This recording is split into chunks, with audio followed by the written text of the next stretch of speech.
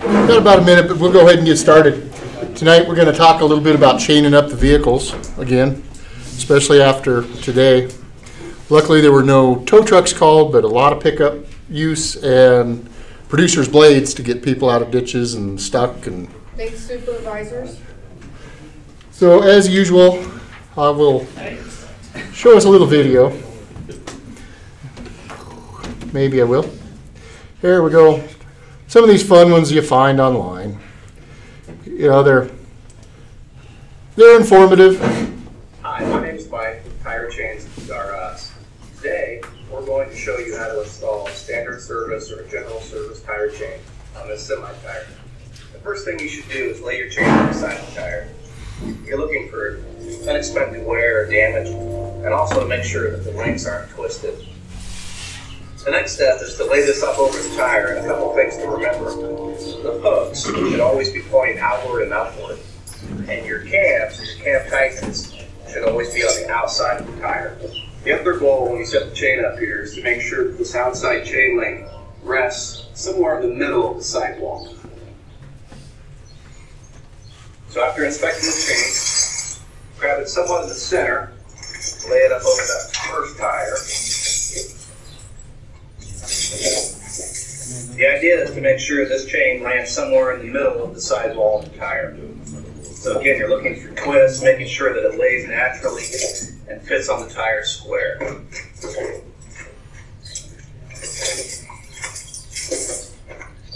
And then with this excess chain in the front, tuck it into the tire as close as you can so that when you move the vehicle forward, it's that much closer to the chain in the back, so you're ready to wind up. So I like to bunch it up in the front, and now we're ready to roll the truck forward.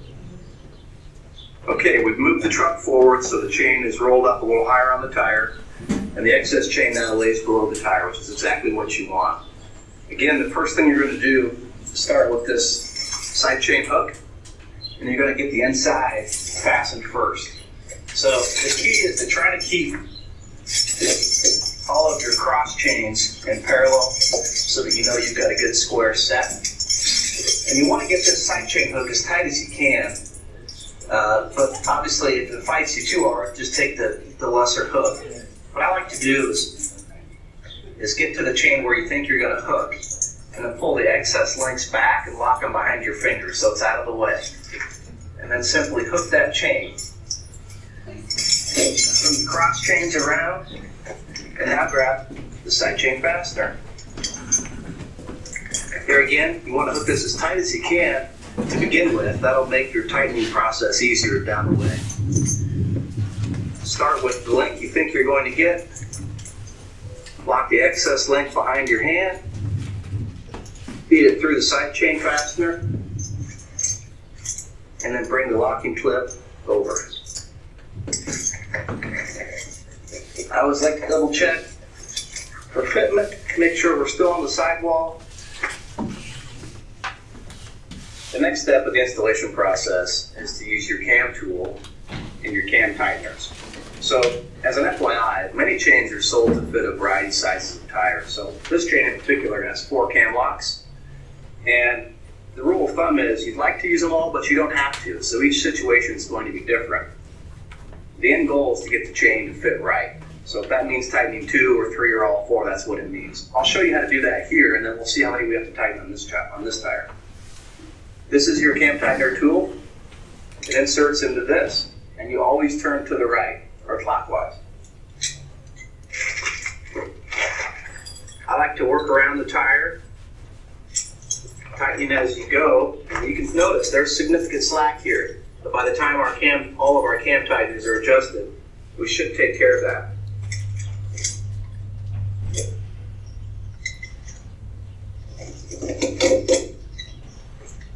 Now that we've tightened all 4, you can tell the chain's tight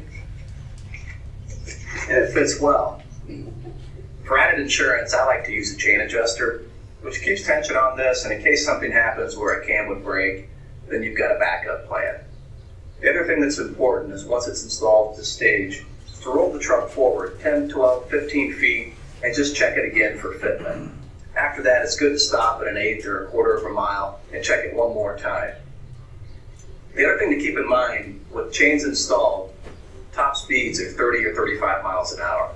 So with chains comes an added responsibility to slow the truck down and make sure it handles properly.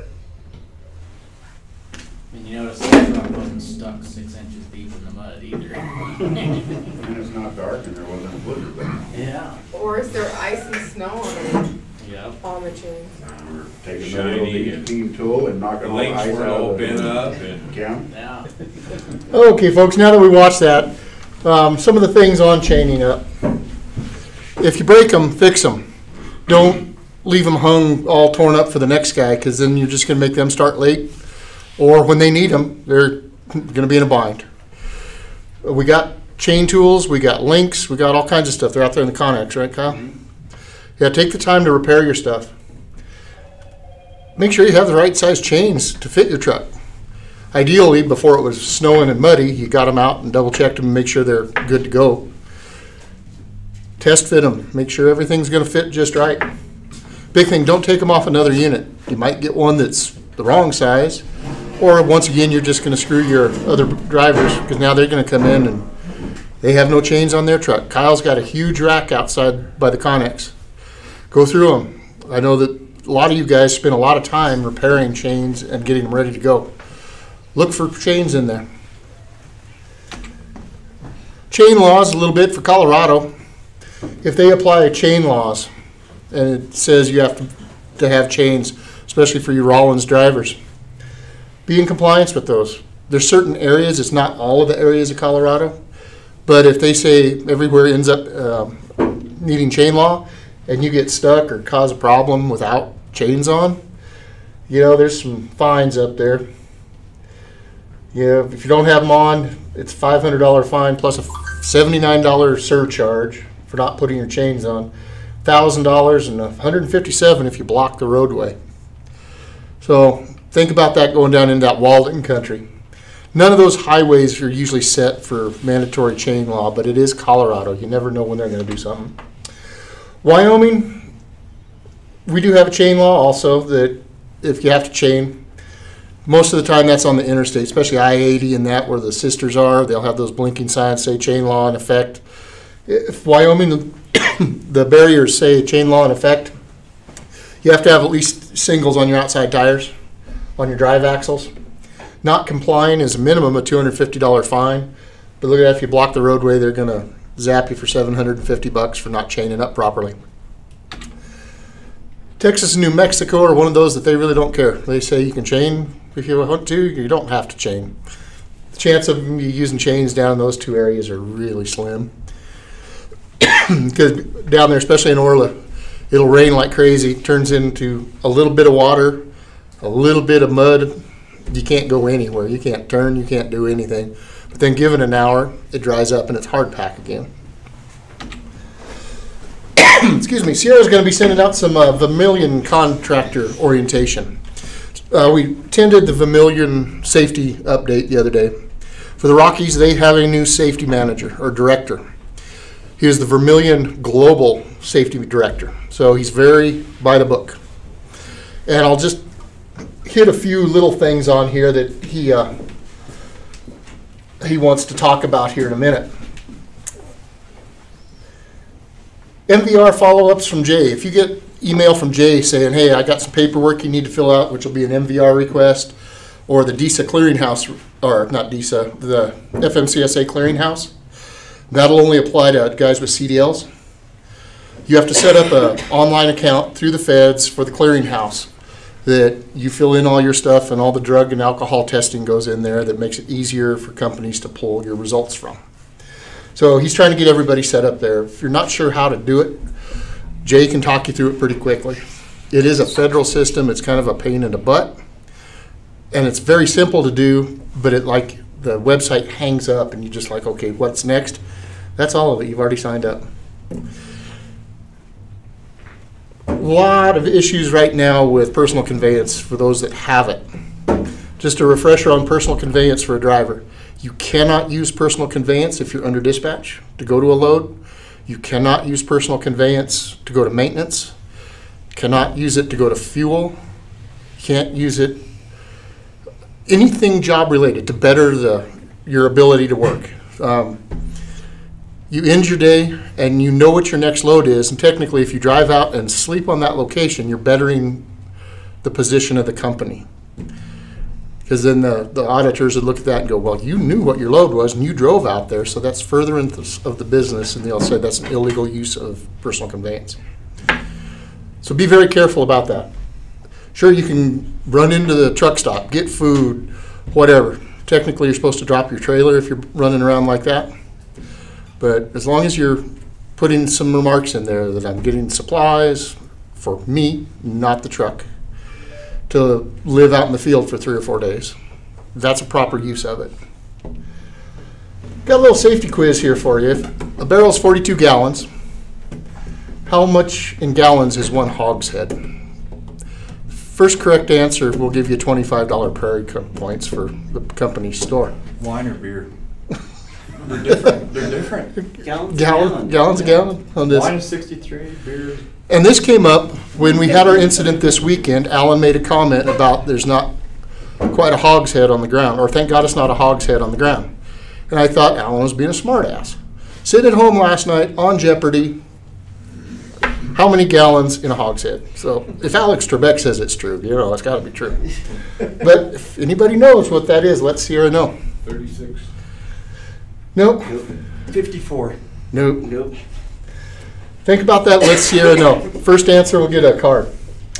And with that, our safety focus word for the week is don't wake your chain up. Do it before you need it. Vermilion, let's talking about this a little bit, and it'll only affect drivers or any of the mechanics that might go to a Vermilion location for a road call. You have to have the Vermilion orientation. We've been hauling for Vermilion for what, 3+ years. We've never done an orientation with them. New safety director says, whoa, this has got to change. We've had this forever and nobody's enforced it. So Sierra will be sending everybody email with a link to IS Networld for their orientation. You can do it at your computer at home. I think you can get to it on your phone. Tablets, I think you can do it. Fill out all the information they're asking for because they will send you their orientation sticker. If you don't fill that in, I'm sure they'll send them to Sierra and you'll have to bug her for them. But we need to get those done pretty quickly because it's almost getting towards the end of 2020 and we've never done them. Also, one thing he stressed huge is speed limits on their locations. If you are on the lease, once you cross the cattle guard, on the location itself, 3.5 miles an hour, walking speed. And that stems from people being run over on some of their locations in Canada. So he's a very stickler on that.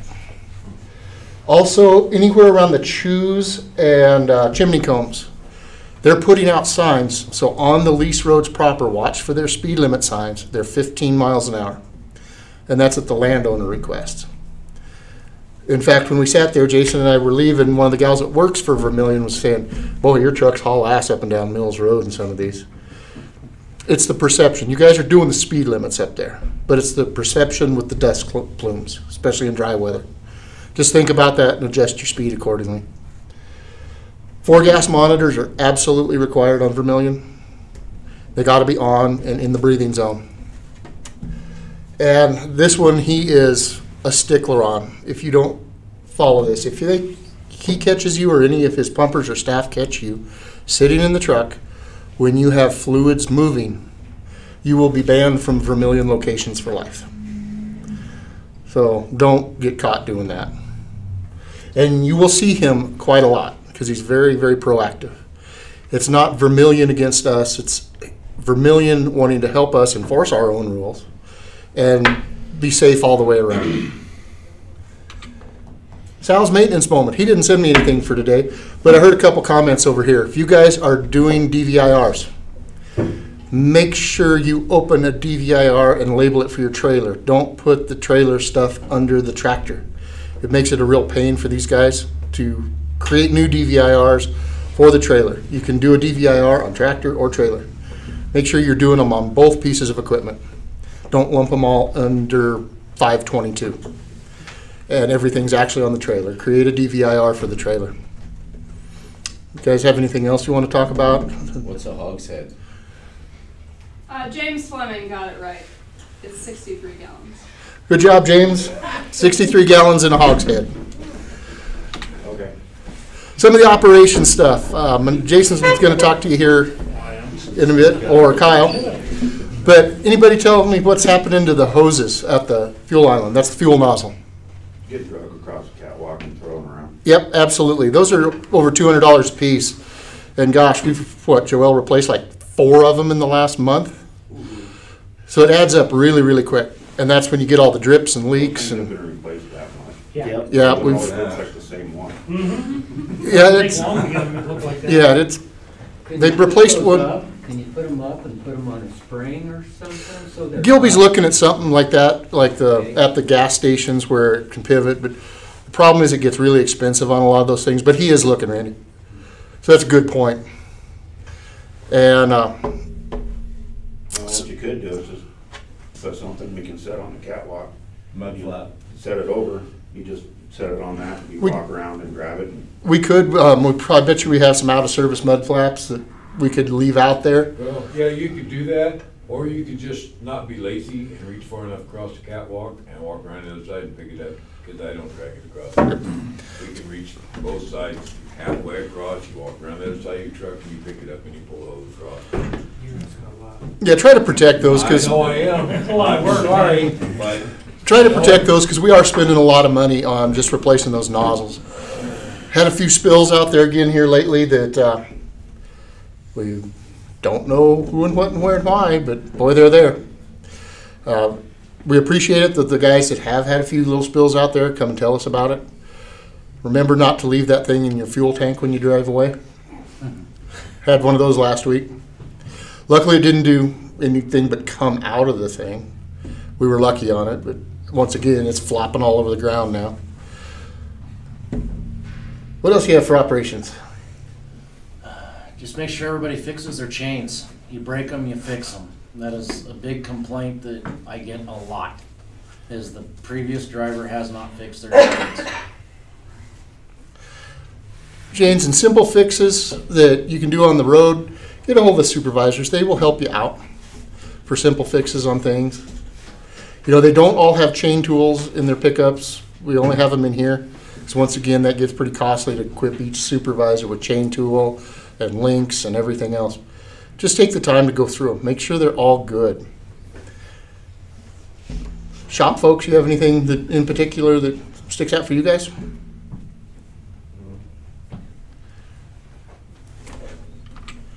And that's all we have for you this week. We appreciate it.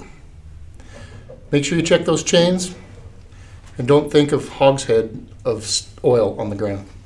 Barrel's bad enough. Hogshead we don't want. Thanks all.